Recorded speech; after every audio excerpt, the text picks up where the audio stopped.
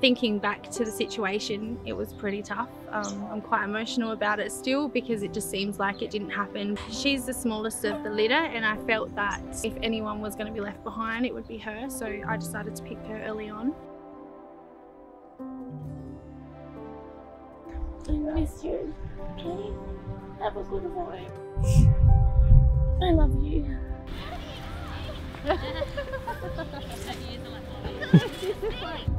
Yeah, with all the support that we've had from the public, it's just been really great, and I just want everyone to know that I'm going to take good care of her. So I'm happy to finally get to that point and take her home. This is a happy ending.